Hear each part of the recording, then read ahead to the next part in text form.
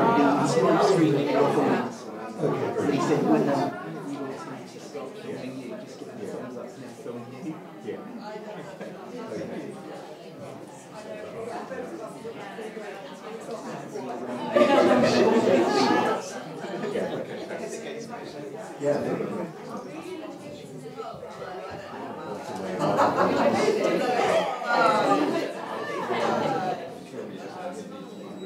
Yeah, I was going to use the...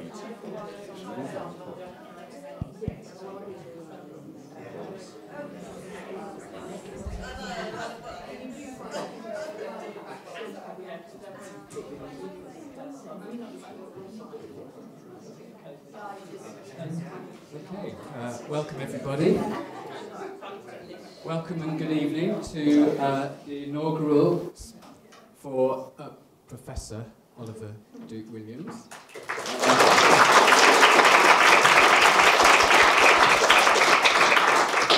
My name's Charlie Inskip, I'm the head of the Department of Information Studies. I'm here to tell you that the fire exits, if you hear an alarm, are directly behind you, and that will be quicker than going this way, which is the other fire exit. When you get through those doors, please make your way out of the building and onto the road, onto the pavement next door. Thank you. If you need the restroom, then follow either of these doors round to the corner, and it's approximately there, around there in the corridor.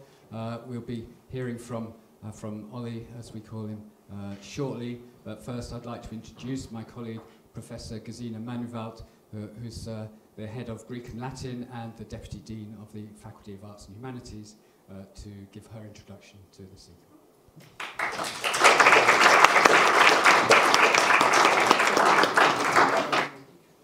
Thank you very much. It's a great pleasure for me to introduce tonight's speaker, Professor Oliver Duke-Williams, Professor of Population Information in the Department of Information Studies here at UCL. The Department of Information Studies is part of the Faculty of Arts and Humanities, which I have the pleasure to represent tonight. And this faculty is a fairly broad church.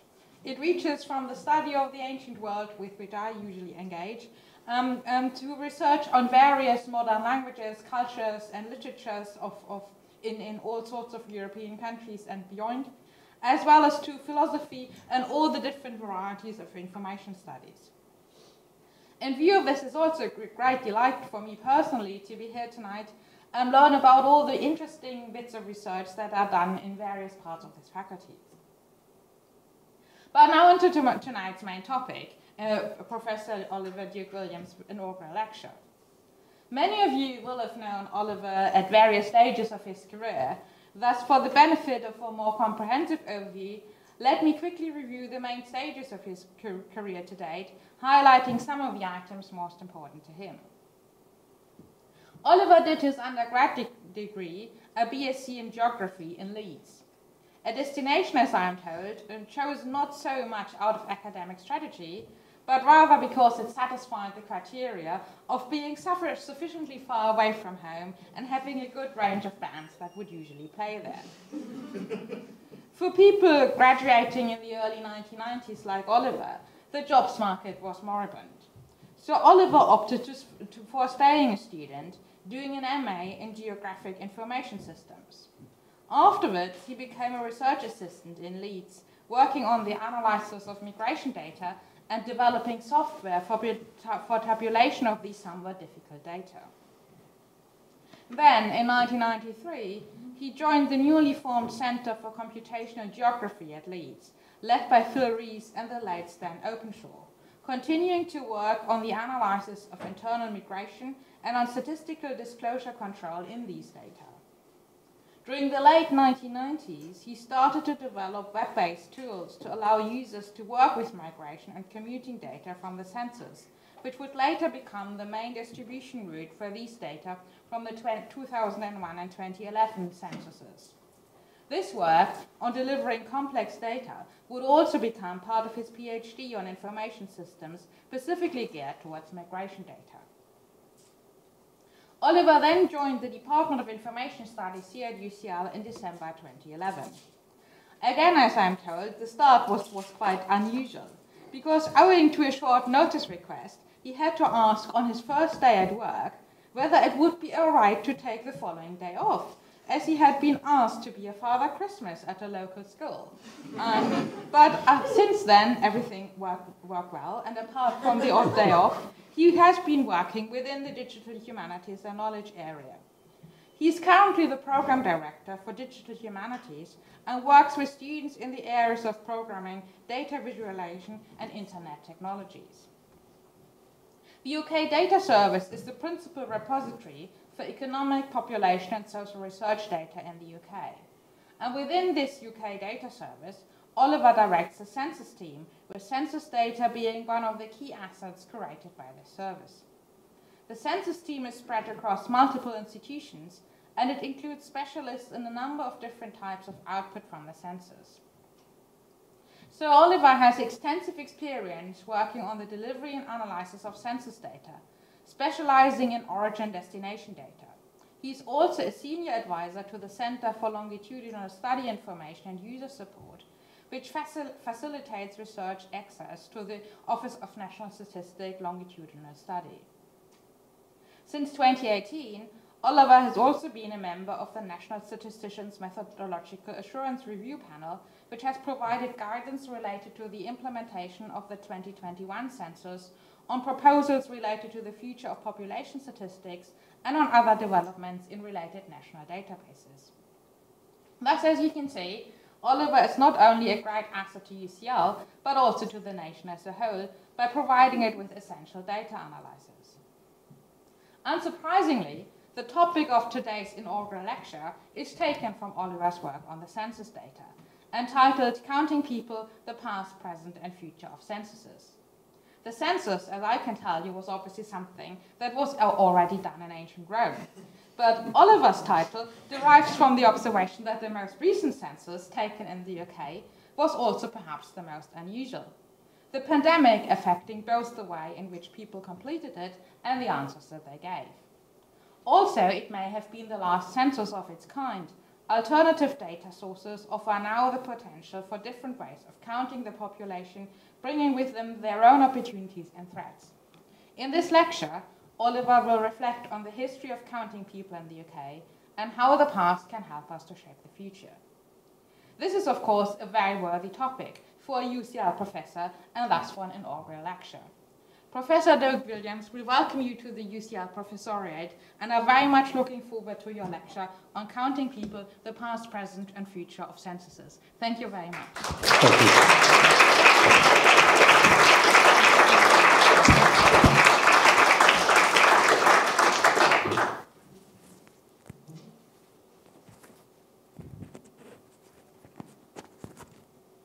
Okay, thank you. Excuse me. Dramatic cough. I apologise. As you know, this was supposed to happen a couple of weeks ago, but COVID intervened, and here we are this evening. So I'd like to start, as is traditional, by thanking my family, friends, colleagues, past and present, and everyone I've worked closely with during my career. But in order to expand out the set of people I'm thanking, I'd also like to thank everyone who's ever completed a census in the UK.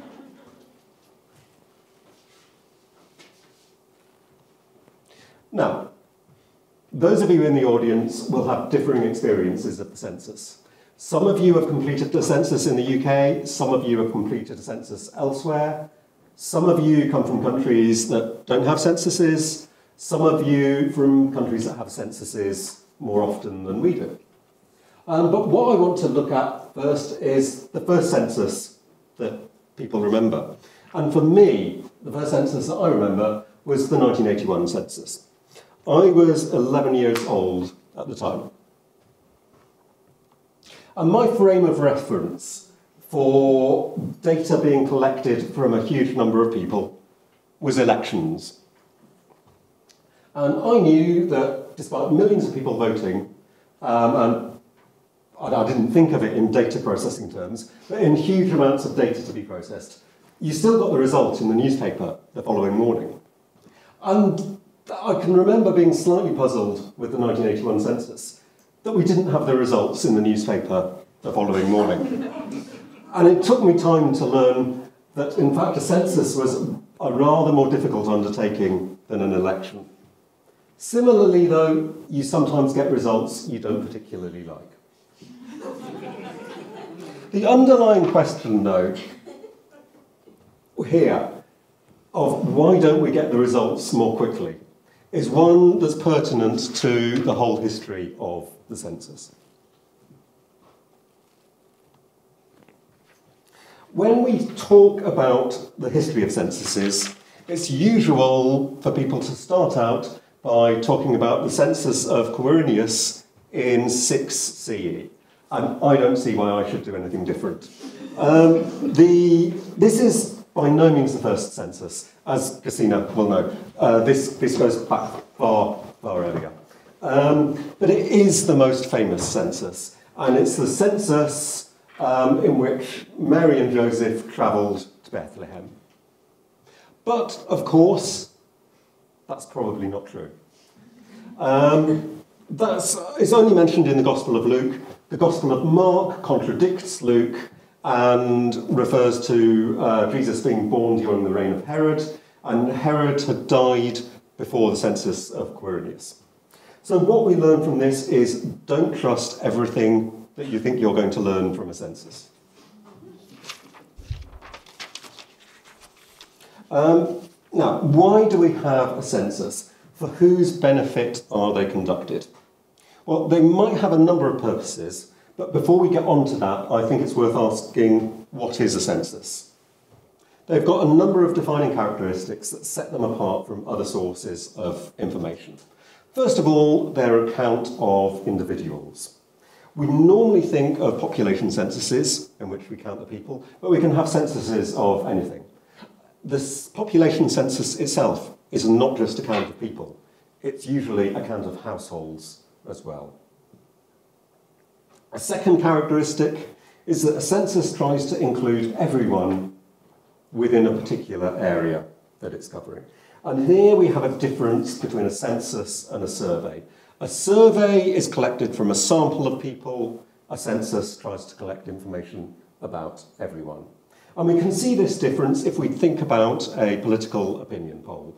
Political opinion polls typically might ask about 1,000 people and then project their results to the nation. Why is this sample of 1,000 people better than a Twitter poll that might have 10, 20, 100 times as many respondents?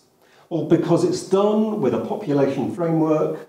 The polling agencies ask people their age and their sex, and sometimes their previous voting behaviour. And from that, they can reweight their results and give an answer for how many people are going to vote for different parties.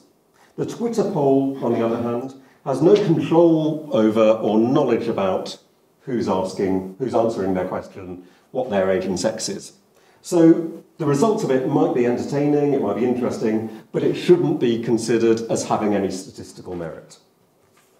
A third characteristic of a census is that they gather a snapshot of the population at a particular time. They happen on a nominal day. In fact, it's not quite as exact as that.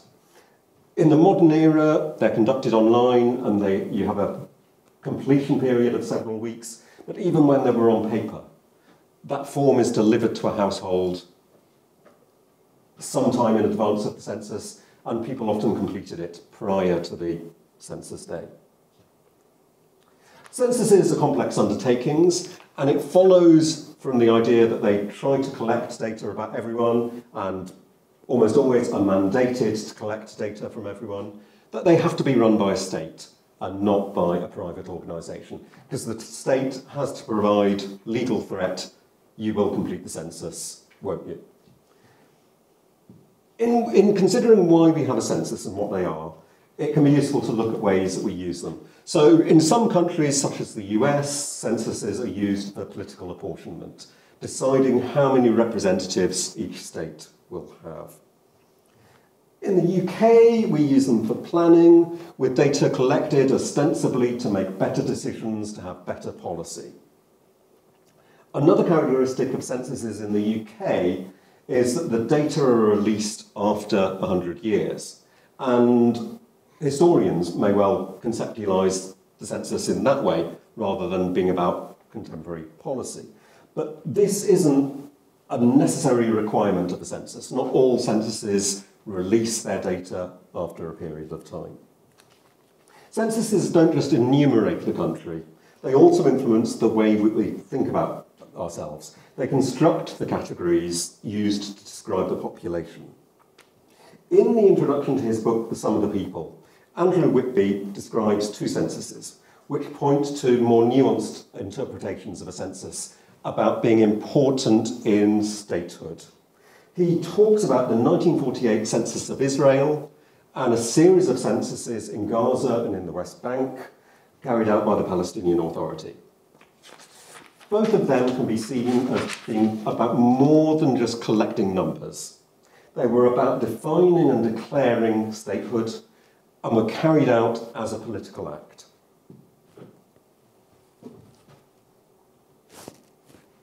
So, onto this country. Just as we normally start with Mary and Joseph, when we're talking about the UK, we start with the Domesday Book. The Domesday Book was not a census, it was a collection of information about estates and tenancy of land with a view to how much tax could be generated from the land. But it did include a count of many people. Since then, we've had many other counts at a local area of people. But it's not until 1801 that we had a formal census in this country. And the reason why we did that, why we started then, is because of dual concerns about what was happening. One, sort of informed by Thomas Malthus, a concern was about the amount of food that could be produced in the nation and the amount of people consuming that food. And following Malthus, the concern was that the number of people would outstrip the ability of the country to produce food, leading to famine and to unrest. A problem with working out how important this was that we didn't know how many people there were.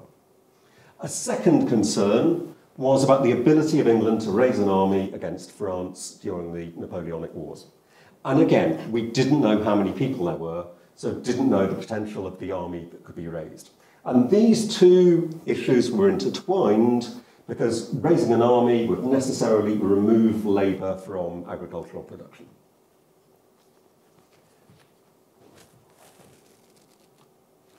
So we started in 1801, and the first few censuses were very different to the ones that we have now. They collected aggregate data, just the total number of people, not an individual list of different people. So there were two sets of questions. One were calculated by overseers of the poor, who reported on the number of houses and the number of families in them, the number of people by sex, and from 1821 onwards by age as well, and by occupation, starting out with just 3 occupation classes and then slowly building to a wider set.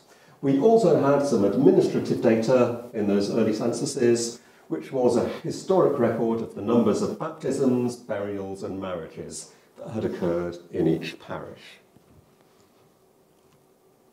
From 1841 onwards, however, we moved to the more usual idea of a census, that we listed individual people within households with characteristics about them.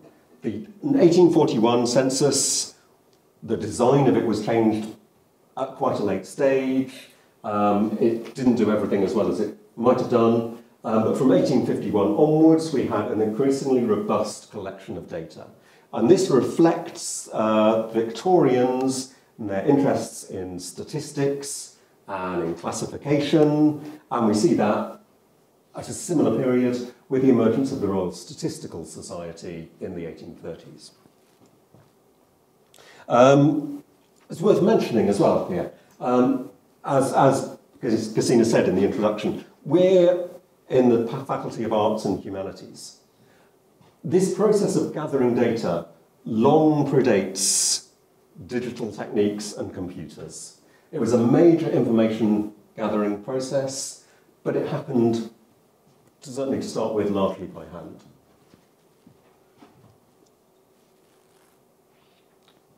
Now, as I said on the previous slide, there was a slow increase in collection of information over time. This graph shows the number of questions asked in censuses from 1841 or through to 2021. And we can see that not a huge amount changed during the 19th century. And since then, we've had a big increase in the number of questions asked in the census, the number of information points gathered, but it's not solely an upward trend. Actually calculating the number of questions is not entirely precise because census forms contain some questions which you don't know whether or not to include. Were you born overseas? In which case, answer these questions as well, for example. They also contain some questions which might be thought of as embedding more than one actual question.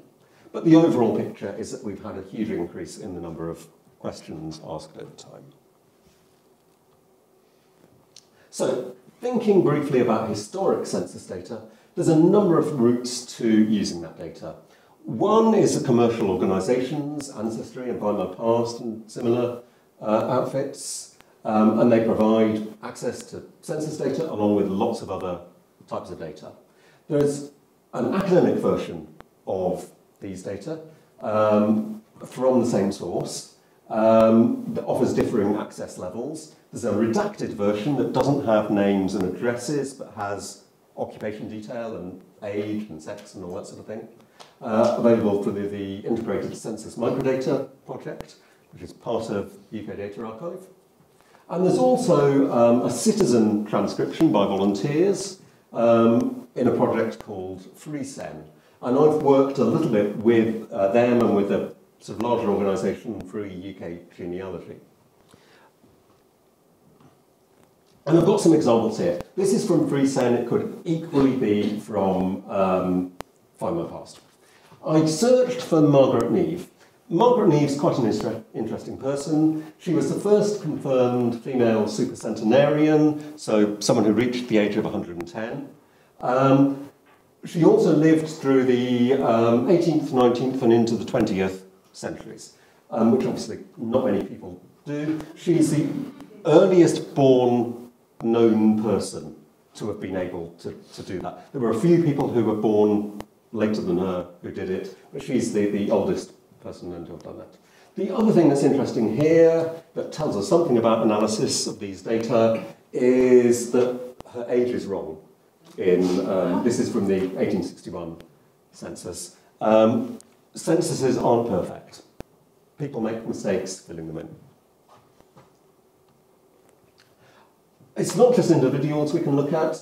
This is looking for data in Cornwall about use of names. The purple line towards the bottom is a record of people called Florence. And I think they're interesting because there's a massive rise in the number of people called Florence immediately after the point at which Florence Nightingale becomes famous. And I've contrasted that with a few other names. So the red line is Annie, and then the two lines sort of over the top of each other, Ellen and Emily. I've selected those because those, like Florence, were names with a big change in the proportion of people called that name over the course of this data. The dotted line is just the total number of women in this data, just to compare sort of one set of women's names with all women. This is data from people who had survived to 1891. It's not a record of all people ever called Florence and the other names. And in that respect, it's rather like a population pyramid. And population pyramids themselves are interesting as well. And I've picked these because they tell us something about the population, but a lot about the way that information was collected. On the left, we've got a population pyramid for the 1841 census. The 1841 census instructed people aged 15 and up to round their age down to the nearest 5 years, or the enumerator who was doing this, to round people's ages down to the nearest 5 years. And we can see that that happened for most people, but there's this little bit in the middle where people gave single years of age, and these were recorded in the census as single years of age. And we can see a little bit of rounding below that as well. On the right, we've got equivalent population pyramid from the 1851 census, and we can see some grouping on 10-year intervals there, probably to do with people not being entirely sure of their age.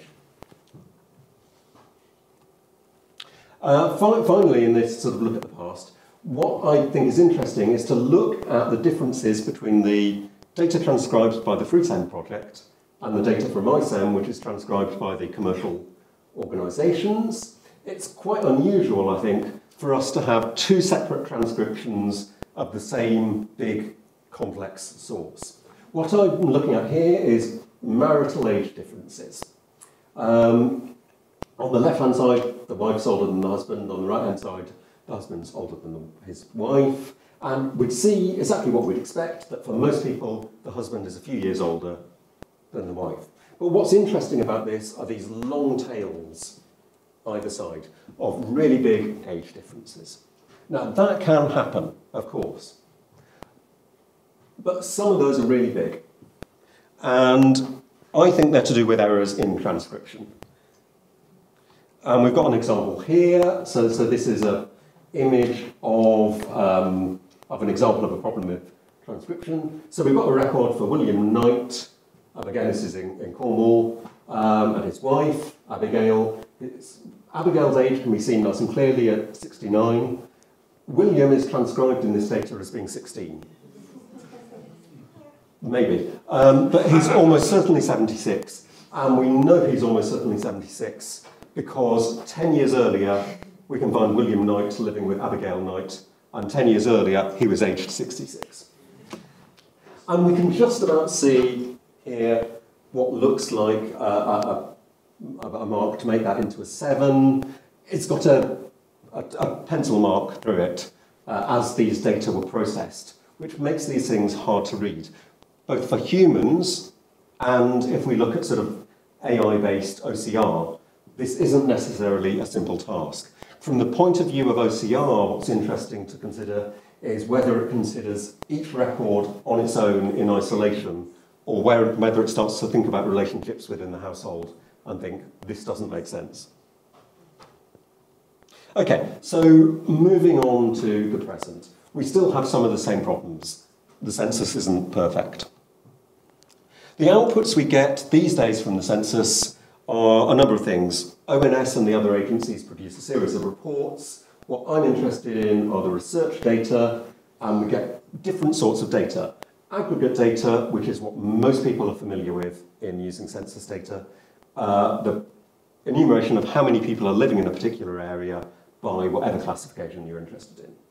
Flow data, which is about the movement of people from one place to another. Cross-sectional microdata, so that's individual level records, anonymized at each census. Longitudinal data, which are individual records linked over time. And digital boundary data, what the outlines of areas are. And these days, the sort of entire outline of the country, obviously that's straightforward. The outlines of small areas for which we report data are based on census data, so the census produces its own geography. The 2021 census had a number of peculiarities, and in this it has some echoes of 1921, which is the most recent census from which we've got released data. The 2021 census was obviously held during the pandemic. In Scotland, it was delayed until 2022. The 1921 census was held after the Great Influenza pandemic, and it too was delayed, not by disease, but by civil unrest, causing it to be delayed for a while.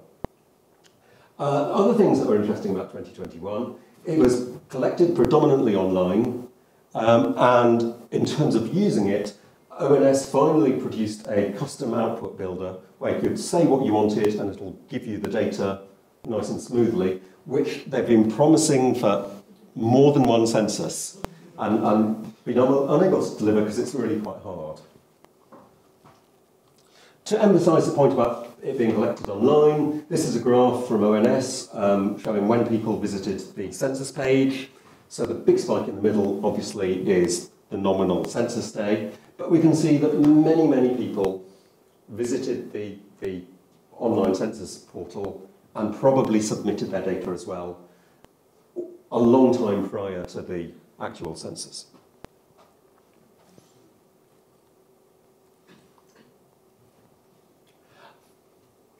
The 2022 census in Scotland being delayed from 2021 introduces a number of issues for us that are quite unusual, in that we're having a census in different parts of the same country at different times. And we can see this particularly in movement data. If you were living in England and then moved to Scotland between 21 and 22, you could be counted in both censuses.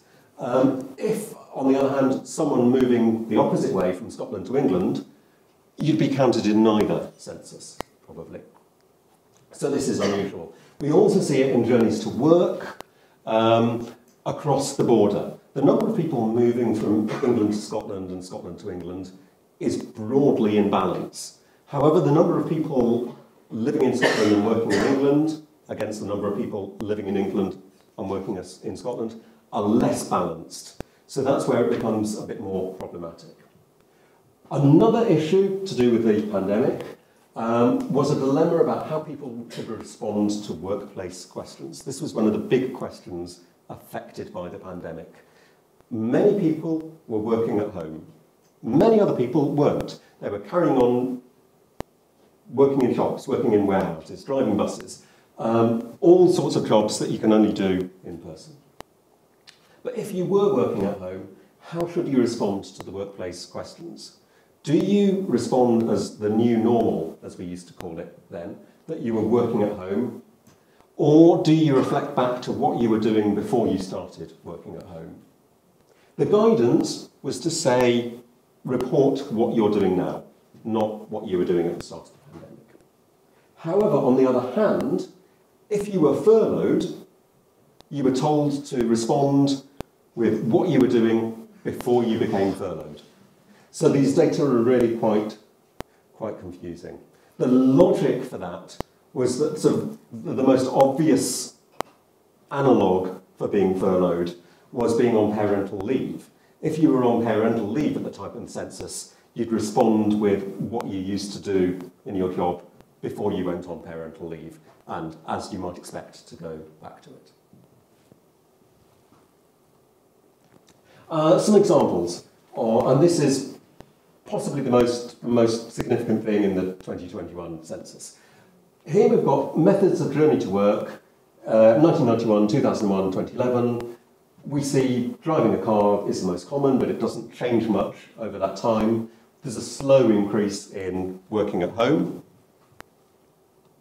When we look at the 2021 data, we've gone from 11% of people working at home to 31%.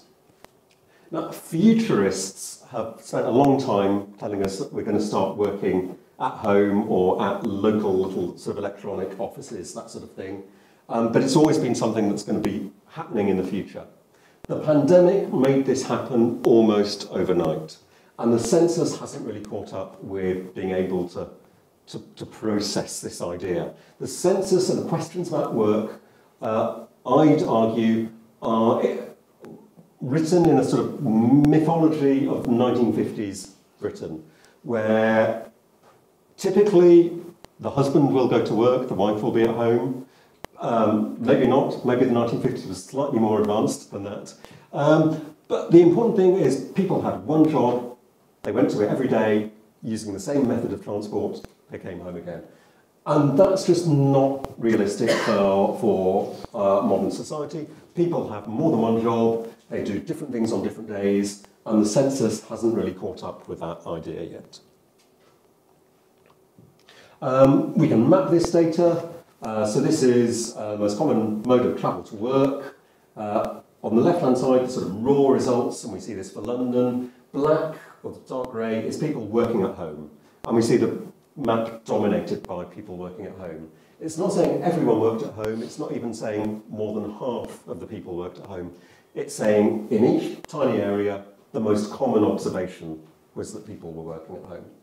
On the left-hand side, I've removed work at home, And then I've looked at the second most common way of travelling to work. And the reason for doing that is to find areas where you think you might be able to convert people from travelling in one mode to travelling in another, and specifically from travelling in cars to using public transport or active modes of transport. And we don't really see that. If we just look at the most common mode of travel to work, especially ignoring 2021, all we see is people using cars. What's interesting is to find places where people could use the bus, could use public transport, could use active transport.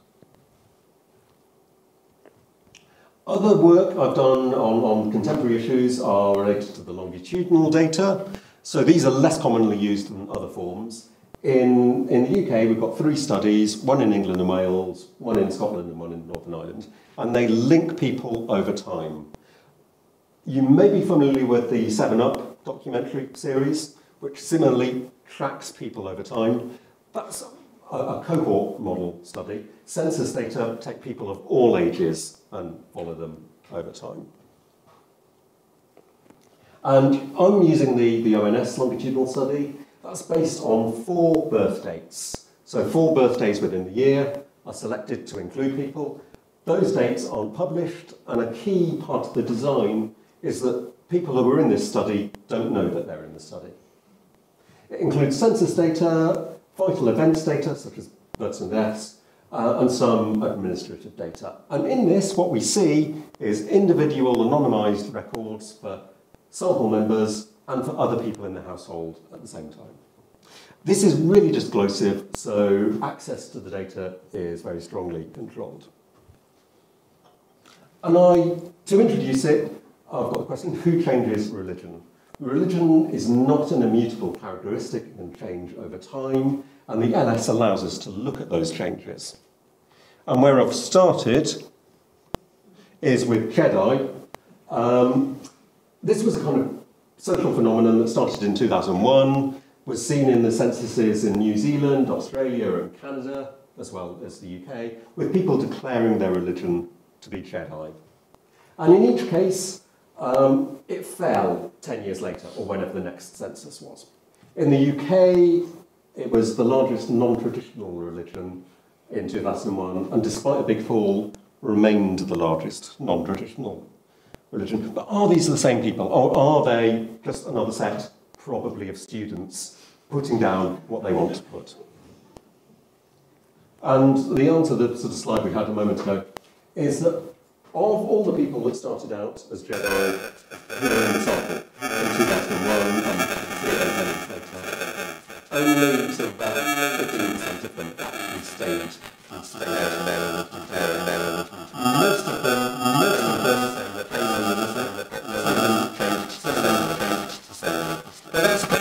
that's a kind of flippant example. We can look at more generally who changed it, and we get this grouped together religions into sort of major groups.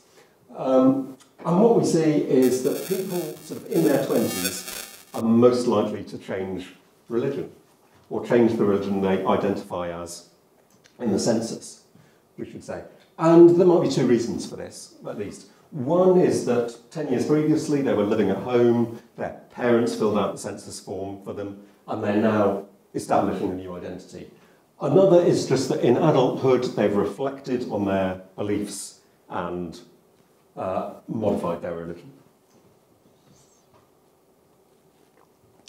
We can also use the LS to look at migration over time, and this is sort of research I've done with colleagues, and I've just picked out what I've done here. So in 1971, I was one year old, living in the East Midlands. 1981, living in a different part of the East Midlands.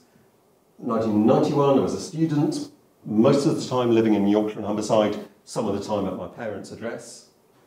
2001, I was living elsewhere in Yorkshire and Humberside, all full time. 2011, living in London.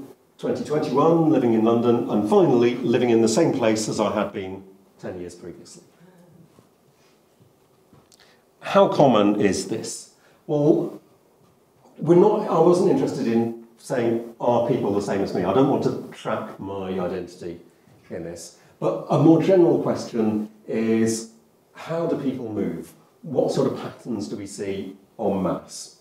And what we did was pick sort of two samples of people, one set who'd simply been present at every census from 1971 to 2011. Sometimes people disappear for a census, either because they're out of the country somewhere, or that they didn't fill in their census, or that it hasn't been linked in the linkage process. And then a more tightly controlled one, people who'd been present at every point and who'd moved in each intercensal period. So this doesn't include me, because I've got an intercensal period when I didn't move. We started off by looking at people who, from their start in 1971, were in the same region in 2011. And we see there's a stark difference between London and everywhere else. Everywhere else, most of these people who have moved regularly are in the same region that they started in 1971. London is the exception. Of all the people who started in London in 1971 and have moved in every subsequent decade, 24% of them were still in London in 2011, and 17% had stayed in London for their whole time. So London's this engine of migration that people move into London and out of London, but on the whole don't carry on moving within London, unlike the other areas. We considered the numbers of possible trajectories that people could have. There are 10 regions and 5 points at which we see people, and that gives 100,000 possible combinations of region that people can be living in over these sort of 5 points. We picked people who were aged under 20 in 1971, and the reason for doing that was they were probably living at home with their parents in 1971, and we were interested into whether we could look at connections between their sort of parental environment when they were young and the way they moved. What I've picked out here is people who moved between each census, ignoring all the people who stayed in the same region. And what we see is this is dominated by London, people starting out in London, moving from place to place within London, and then moving out of London. And of course, this is observed quite a lot. For rightly or wrongly, however you politically frame it, people escaping from London to better housing, more green areas, whatever it might be. And the only thing we see that isn't to do with London are people moving within Yorkshire and Humberside and then going to the East Midlands. So slightly similar to me, but I was going in a different direction.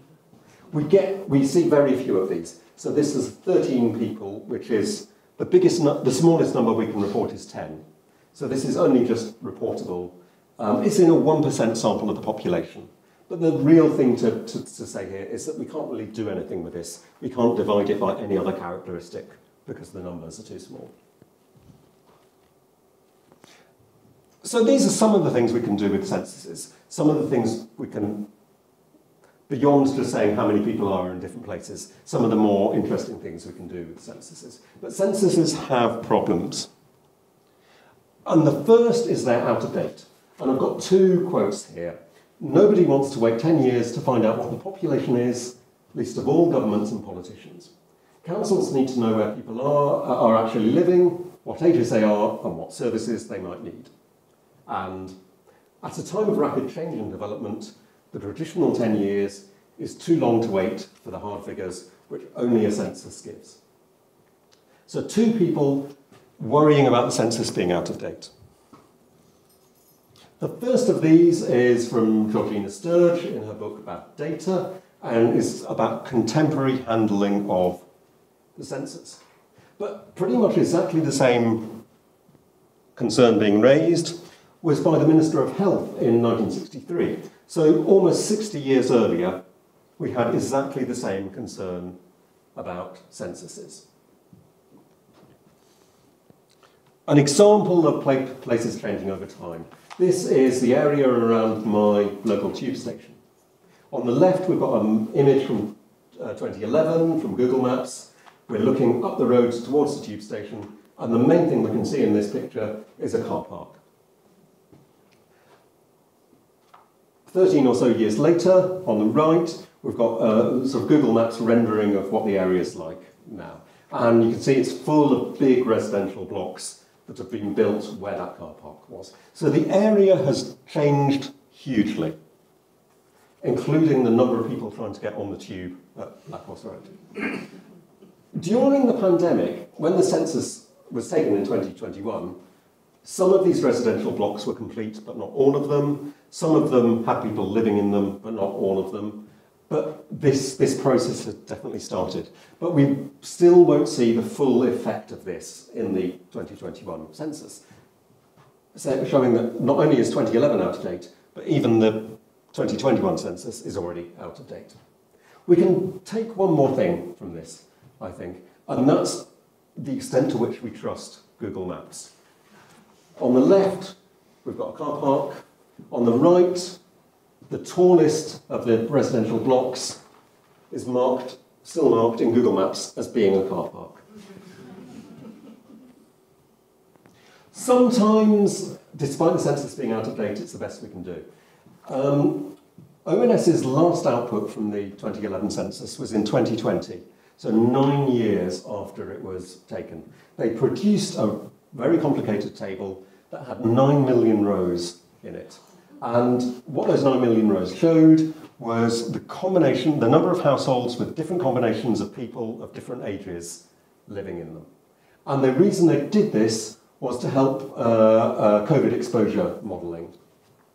And what I've highlighted on the map is the proportion of households that had both people aged under 19 in them, so they were probably going to school, and at the same time, people aged 65 plus, who were in the age groups more at risk from COVID. So these households are interesting. They've got people at risk, and they've got people going out and potentially bringing COVID back with them. These data are from 2011. Have households changed a great deal until 2020 when we're interested in using this data? We don't know. We presume they haven't changed hugely, but this is the best data we've got, and that's the data we have to use. Another problem with censuses is that they're really difficult to use. They're complex. And to illustrate that, this diagram, which I don't expect you to be able to read, but it's produced by the Office for National Statistics and shows every sort of geography that's understood in censuses. The different colours are different sort of themes like health, postal, electoral, and so on. The only thing to take home from this is that the geography of the UK is tremendously complicated. And the one common factor of all of these different geographies is that at some stage, someone's going to want some denominator information for those geographies in order to calculate something else. And the census needs to either try and produce that or at least model it the best it can. Censuses cost money. This is another problem with them. The 2021 census in England and Wales, ONS's budget was £900 million. Some of that was for developing processes within ONS that were applied to other sorts of data as well. But it gives us a headline count of about £15 per person to carry out the census. But as we've seen from the previous slides, the censuses go on being useful. So we can arguably divide that by 10, because they're 10 years apart, and we get £1.50 per person per year is the cost of the census. The US 2020 census cost $13.7 billion. They've got a larger population. The headline amount there is about twice as much as the headline amount in the UK. The Australian census cost $565 million. They're all expensive. The Australian census is carried out every 5 years. So if you're aiming for comparability with the ONS and US calculations, the Australian census comes out as being a little bit cheaper. If instead you divide by 5 years, it becomes a little bit more expensive, but it's certainly within the same ballpark. On the right-hand side, we've got public sector spending plans in 2019, the year before, or a couple of years before the census, the year before the pandemic. And we can see that £900 million is a small proportion of the overall national budget, but it's not insignificant.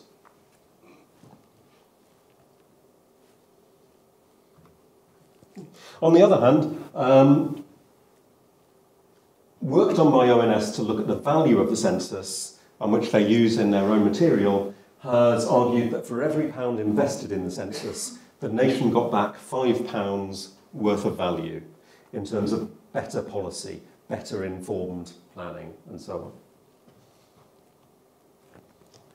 on. Another problem with the census is that people don't trust it. This is a report on the operation of an American census, and I've emphasised the bit that I think is important. Those who found the figures tally with their expectations were given to cry out that a census was of little use. They knew all about it beforehand. While those who found that the figures didn't support their theories attacked the census methods, and sometimes did not hesitate to accuse the census takers of writing with an animus and misrepresenting the facts. Now, this could be a contemporary criticism of censuses. It's actually from comments on a paper read by Herman Hollerith to the Royal Statistical Society in 1894. And Hollerith was talking about the tabulation machine he'd designed to take the 1890 census in the US. The reason for doing this was that the 1880 census in the US had taken 8 years to finish processing all of the data. And they knew that there were going to be more people in 1890. So this was becoming an unsupportable problem. And they wanted a faster way of processing the data. So Hollerith developed a system using punched cards. There'd be a set of people to punch statistics onto cards, and then they'd go into a tabulation machine to calculate all the outputs. And this worked really, really well. Hollerith's company, through a series of mergers, later became at least part of IBM.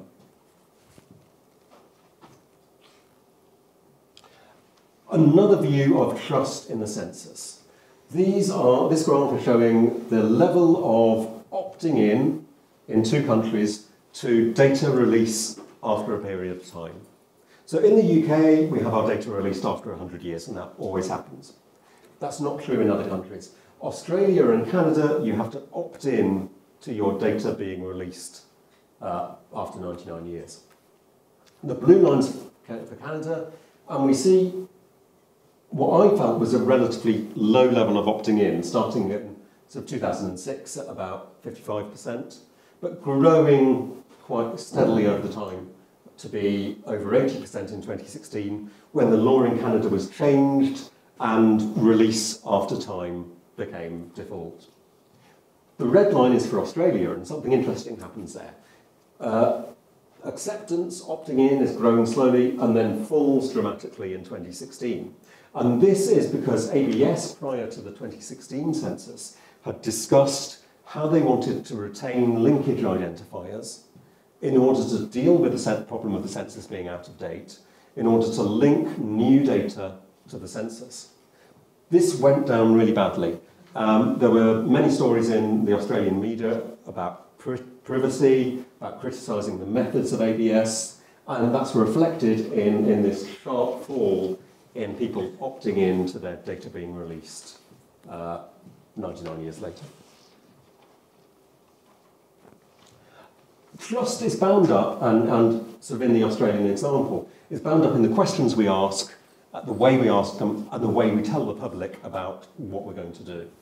So we can ask about what questions we should ask, what questions are appropriate, and so on. And this varies from country to country. In the UK, we don't ask about income. It's tested prior to each census, and each time it's being tested, the response level for those forms that have included a question about income is lower than the response for the forms that don't have an income question. To an extent that ONS are worried that overall response would be affected. In other countries, a question about income is considered entirely normal. The most common trope about questions of the census, in the census, and whether they're appropriate, is about whether women will report their age. So we have a cartoon here from Punch in 1871, with on the left, sort of head of a household filling in the census, saying, what do you intend to be this time, Maria? Last time you were 31, 30 the time before, and she replies, tell the truth, dear, 32. So this trope of women not reporting their age accurately is a common one. Punch's cartoon in 1871 was so funny that they made pretty much the same joke in 1881 and in 1891. And as Private Eye would point out about Punch, it's never actually funny anyway. Other tropes in cartoons about the census looks at sort of supposed incompetence of census agencies. So on the left, country can't have a census, they have plenty of warning. On the right, a cartoon from New Zealand saying, amazingly, people who don't have internet access didn't answer the question about whether they'd got internet, didn't respond to the online census. We can also think about the answers we get from questions. So we decide what questions we're going to ask, and then we look at the answers we get. And there's questions here that are interesting about accuracy.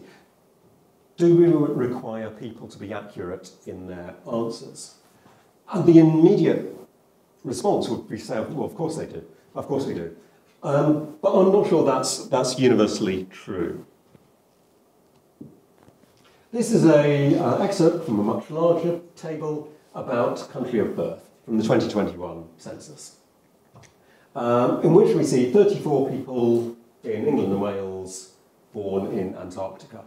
This is interesting because the exact number of people born in Antarctica is known, and that is 11 people. And they were all born to Argentinian or Chilean parents. So, and the oldest of them at the time of the 2021 census was 43. So the fact that of those 11, 34 of them are living in England and Wales seems unlikely. This is bogus data. It's slightly better than 2011, where we had 51 Antarcticans. But I'm not particularly bothered about this. I've got a sort of supposition that I haven't tested, that people will give this sort of slightly rebellious answer to some questions in the census, but it will actually make them fill in their census form. And what would be interesting to look at is the level of quality of answers in the rest of their form. And this, of course, connects us back to our friends the Jedi. Again, most people putting in as a sort of joke answer, but it made them fill their census in. And just finally, in terms of thinking about the answers we get, we can think about the ways answers are processed, where the answers are recorded. According to sort of colleagues in ONS, to go along with our Jedi, we also had a number of Sith. And this was from OCR capture of data. When they looked at this, they realised it was actually just a mistranscription of Sikh. So no Sith, I'm afraid. But it tells you something. OCR will make mistakes. And, you know, making a mistake in one character can make it look like a different answer. So the census has problems. It's not perfect. And this brings us to the future of the census. The 2021 census has been reported in the media about possibly being the last census. Perhaps it should be, perhaps it shouldn't be. This news, however, isn't new. We have almost exactly the same headline here from 2011, asking whether that would be the last census. We have a discussion from 2001 about whether that would be the last census because of problems of quality. And this is reflected in academic literature as well, of whether we're at the end of the era of censuses. And so we can think about how to move forward. And my first question I thought about, as every talk these days has to cover, can AI help us? It can help us in some ways, I think. I mentioned earlier that a problem with the census is that it's really complex. AI and natural language engines might help people to query the census, to ask questions of it in a way that they find easier than a sort of complex interface system where you have to pick different things from different places, produce an answer, and hope that you can understand it. Another thing I thought about was whether AI can help us understand the results. And in order to do that, I thought, let's try and visualize some data. I asked Copilot, which is one of the sort of AI engines, this. I asked it to draw 100 people representative of the current population of the United Kingdom in terms of characteristics such as age, sex, ethnic group, occupation, and household tenure. And I chose those items kind of deliberately because they're becoming increasingly hard to represent. Age and sex and ethnic group, at least using sort of normative representation of those, we can draw a person that matches various groups. Occupation becomes harder. Some people have clothes that they wear at work that indicates their occupation, but most people don't. Household tenure, whether you've got a mortgage, whether you rent, etc., is really quite hard to represent visually. So, as these engines do, Copilot gave me 4 images as an answer. None of them have 100 people in them. So that's its first problem, using what I thought was a simple request. It got it horribly wrong. I've picked 2 of these to look at a little bit more closely.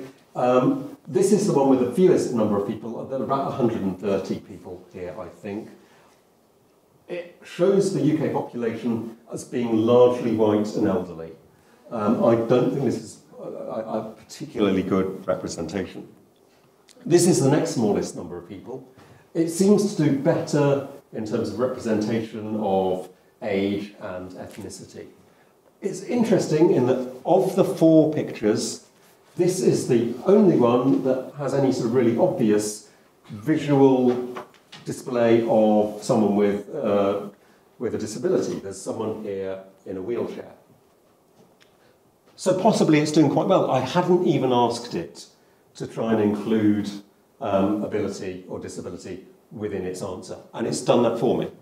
But before we think it's being too clever, look up at the top left-hand corner, and we appear to have a ghost. So I don't trust this as well. But the take-home thing is, certainly at the moment, if we thinking that an AI can represent data for us, simplify data, it's not doing a very good job of it. So we turn to administrative data, and that's what ONS are interested in. And ONS have consulted over the past year on a plan to collect, instead of a census, use administrative data to report on the population of the country. And they've done an enormous amount of research into this. And this is research I've worked on with colleagues in MARP, the Methodological Assurance Panel. Administrative data have some advantages. They're more timely. They're collected continuously, and results are reported continuously or annually or whatever it might be. But we don't have this 10-year delay between cycles. There may be new sources of data, and income is a good example of that. We can potentially link with tax data to get that missing income data that researchers want, but which is deemed to be unacceptable to collect. Some of the costs are already met. So administrative data are data carried out, produced by one agency as part of their everyday activities that can be repurposed for statistical reasons. So the NHS produces enormous amounts of data. That data can be mined to extract population data, and so on. And the main costs are already met, but reprocessing the data is still expensive. But those additional costs of reprocessing the data, rather than being really tightly clustered every 10 years, are spread out over time. There are some disadvantages. The biggest problem we have is a lack of common identifiers. We don't have a single identifying code that everyone has. We have NHS numbers, we have national insurance numbers, we have various sorts of person identifiers in different systems, but they're not linked. Admin data, just like census data, suffers from both undercount and overcount at the same time. Undercount is where you should have a record for someone, but that record doesn't exist. Overcount is where you are, possibly you've got the person in the wrong place, but often you've got more than one record for the same person, and you have to try and work out what the truth of all of that is, and that leads you to contemplate what does truth mean anyway in this sort of data. There are concerns about the level of detail. So, for example, with ethnic group data, we can do reasonably good estimates of the high-level groups, but smaller subdivisions of ethnic groups, that level of detail is still needs work. The questions about the whole operation of it. It requires government agencies, government ministries giving data to ONS, and in order to have a robust system, there needs to be a guarantee that that will persist over time. We worry about whether definitions are consistent between different sources. We can worry about whether sources are there for everything we want. And another factor is ignores the social role of the census. How do we do it? A very, very simplified view is we gather data from multiple sources, from education sources, from health sources, from tax sources. Try and find people in this. We don't need to know any of their characteristics at this point. We're just trying to get their name, their identity, and where they live, to build up an index of people. The fact that you've got data from multiple sources means they have to be linked. That's quite difficult. We then have to remove incomplete records and worry about duplicate records. If we consider NHS numbers, you can have one person with more than one NHS number. You can also have NHS numbers that are shared between more than one person. These are problems in the data, but they need to be addressed. Finally, we can sort of just determine a very basic list of people by age and sex and local authority. And only after we've done that do we start to worry about attaching attribute data to those records. This is a table that was included in ONS's consultation, and it's showing the various questions asked in the census by how much research progress has been made and how good coverage is in other data sources. The lower left part are the problem areas where little research has been done and there's little coverage in data. These include some interesting questions about identity. I'd argue that the most serious issue here is the question about occupation. We won't have any knowledge of social mobility if we don't know about people's occupation. We also won't know about sort of occupational inequalities in representation. Now, we can get some of that data from the Transformed Longitudinal Labour Force Survey, but possibly not everything we want. And one of the key points is the LFS is a sample. We're not getting this information for everyone, we're just getting it from for a small set of people. And like an opinion poll, have to try and scale that up to the nation. The connection to work where we do have information for everyone is in tax information and benefits information. But the problem is tax agencies are only really interested in who we work for and how much we're paid. They're not interested in the jobs we do, because it's not part of the thing they need to know for their everyday operation. So we've got a number of approaches we can follow. We could carry on with a traditional census, but we know there are problems. It's out of date before it's released, and as I said, possibly the questions that are asked are no longer fit for purpose. We could switch to an administrative system, as might happen. But we can also consider hybrid and complementary approaches. Having both administrative census data and a decennial census. As I said, the census more than pays for itself. So I don't think cost here is an issue. If we did that, we wouldn't necessarily have the same census as we do now. We could look at sample censuses, short form censuses with far fewer questions on them. We can consider some other modes as well. So there's a lot of interest in use of big data and use of mobile phone data. Mobile phone data are really interesting. One of the sources of data we don't have a good alternative for is travel to work.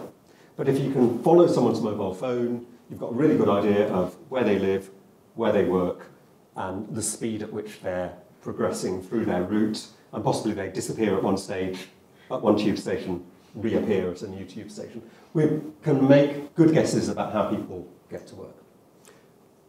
The problem with phone data, as I see it, is linking it to other data. We want to know the characteristics of people who are travelling to work. They're private data. I can't see any feasible way in which they're going to be linked to individuals. But even if we could link phone data to individuals, there's another problem, that they're really noisy, really messy. There are 3 phones in this lecture theatre that I pay for. Two of them, I rather suspect the people who are using them are hoping I've forgotten that I'm still paying. But who do you know whose phone is which? And I don't think this is an isolated problem. It's not just me. Lots of people are also paying for household phones. How we connect them, even if we had the identity data from the phone companies that I don't think we're going to get, we can't do that effectively. So what we'd end up with is one set of data that's all about travel to work, and another set of data that's all about the characteristics of people, but we wouldn't be able to marry the two together. The big elephant in the room here is about a population register. I said the problem with administrative data is that we've got different identifiers. If we had an identity card, if we had a single national personal identifier, the whole thing would be far easier. Of course, ID cards, population registers are subject to huge political debate and are usually considered to be politically unacceptable in the UK. Like the income question, other countries accept them as being entirely normal. One of the problems, I think, with the political argument about population registers is that they're sold to the public, or politicians attempt to sell them to the public, on sort of big, sexy issues like identity theft and national security, and somehow it's going to prevent terrorism because terrorists are going to say who they are by their identity number. They're not sold to the nation on saying it'll make public administration a bit easier, because that's quite a boring thing to try and sell to the public. But I think if we're considering how we move forward, we should revisit this question of, do we want a population register? Even if we come to the answer, no, it's still unacceptable, we should be considering that question. There are challenges further ahead in the future. As I've said throughout, and linking back to the beginning, in the UK, data are retained and released after 100 years. The major source of information for historians, for historical demographers, for family historians, and so on. And there's a question about what we keep. If we're thinking about census schedules, usually it's fairly obvious what we keep. We keep the names and all the information in the census schedule. We might also keep a photo of it. When we're looking at administrative data, what do we keep? All these are going to be our streams of data. We're not going to get any hand-completed forms here. All we're going to get is the processed data. And is this going to engage people in the future? Is seeing great-grandpa's tax data from 100 years ago going to be as interesting as seeing the handwritten form that the family filled in? Probably not. But even if we think about retaining census forms, it becomes difficult there are challenges to what we record. So this is an example of the 1911 census with which was boycotted by suffragettes in many cases. So we have a form, this is by the National Archive, a form where it's been filled in for the whole family. The sort of wife in the family has crossed her name out because she wanted to boycott the census, and the husband, the head of household, has written this really snippy bit at the bottom complaining about his wife being a suffragette and she should know her place and so on. But it's these sort of emendations on forms that are often the interesting bits, rather than just seeing it as a stream of carefully sort of structured data. It does make it difficult to know in a database what of this to retain. Should your database have all these extra fields for interesting things that have been written on the form? One approach to this problem that was interesting was the Census of Ireland in 2022. And this was completed on a paper form, and at the very end there was a blank space in which people could write a message to the future. And sort of, I've spoken about this to various people in different census agencies, and they've kind of pretty much all said, I wish we'd thought of that. About 19% of households put something in that box. So it was by no means universal. One of the interesting things that happened, though, at the time, was that people photographed this and put on social media what they'd put in this space. And we got lots of different examples, sort of on Twitter and on other platforms of this. And I've selected just one to illustrate this. The person has filled in, drawn a picture of Will Smith and Chris Rock at the Oscars in 2022. And this, the reason I think this is interesting, in a way kind of harking back to my point about the celebrity of Florence Nightingale at the time. We still know who Florence Nightingale is. In 100 years' time, will people know who Will Smith and Chris Rock are? Or will they just think that great-grandpa has weirdly drawn two men fighting on the census form with no explanation? So it's interesting what we often want to... Our message to the future is very contemporary, out of context. It's interesting to see how much of this will survive. If we did want to give messages to the future, what would we include? So coming towards the end, we come to the question, should we retain a census? I think there are various arguments. Poor arguments are that it's what we've always done. The census has had a 200-year run. Not many institutional happenings achieve that. Maybe its time has come. Another weak argument is cost. As I said, the census pays for itself. Better arguments is that some information is hard to gather or impossible to gather by other sources, and also it provides the trusted framework for sampling, for creating all the other surveys that we want to run. All of them rely on reweighting their data like an opinion poll. In order to do that, you need a set of age and sex data that you really, really trust to do that reweighting. I think there are also arguments for a hybrid approach. Censuses and admin data are different, and they tell us different things. If we try and see one as a replacement for the other, rather than as complementary for the other, we're kind of missing the point that they're collecting different things in different ways. But sort of finally, my worry about this is built in thinking about HS2. HS2 was sort of sold on probably not the best arguments. It was sold on being high speed rather than just producing the extra train capacity that we desperately need. The government got spooked, cut funding, and we've ended up with a system that doesn't start where we want it to start and doesn't go to where we want it to go. And there's a danger with a switch to an administrative system that the same thing could happen. Governments could cut funding, it will end up doing sort of half or two-thirds of the job, but not all of the job. And that's what we want to focus on, I think, as we look to the future. What do we want to know about ourselves? what data methods are we going to use to collect that information that we want to know about ourselves? I did have a final bit, but I've gone off script. Yeah, so what we want to hope is that our population migratory statistics don't end up as HS2. We need to remember that admin data will constantly change. We're all used to, at work, all the time. There's a new system for doing that. The same thing happens everywhere.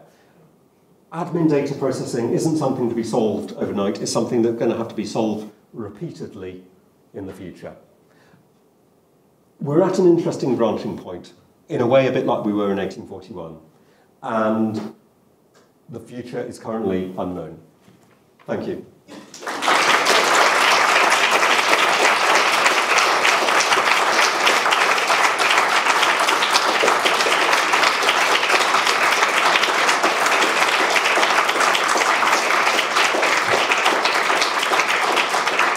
Okay.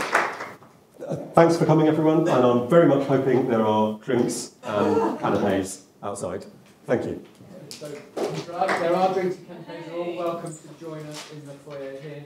Thank you again, Ollie, for such a great presentation, fascinating stuff.